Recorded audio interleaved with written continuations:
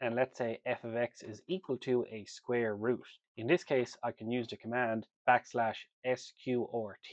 and then the expression I want to be square rooted, such as just a term x, I pass as an argument to this command. And if I build this, you'll see that we get f of x is equal to the square root of x in our output. If I write a different expression here, such as a fraction, and here I'll write the fraction of x over 1 plus x, and rebuild our output, you'll notice that LaTeX will adjust the size of this square root so that it fits the expression. As well as writing square roots, it's also possible to write functions with integrals. So suppose we write some other function, f of x is equal to the integral, and here I can use the command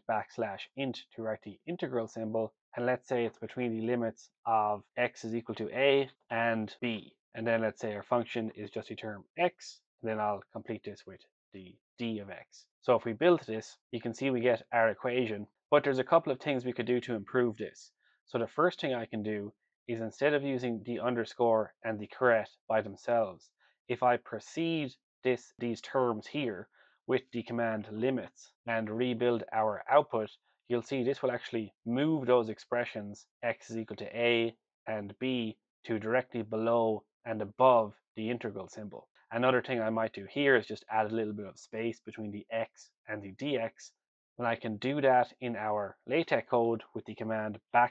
\comma to add a thin space. And as a result, we get a thin space between x and d of x. It is also possible to write functions which are limits. So suppose we write the function f of x is equal to the limit, and here I can use the command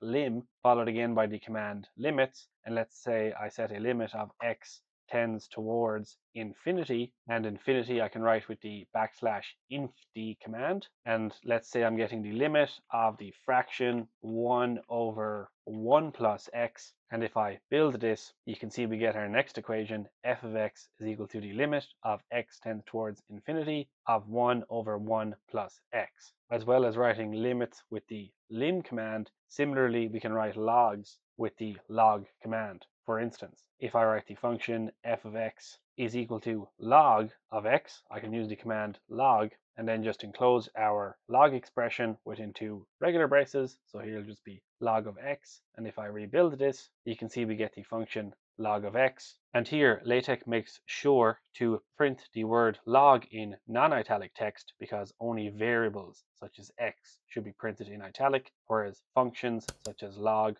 or lim should be in non-italic.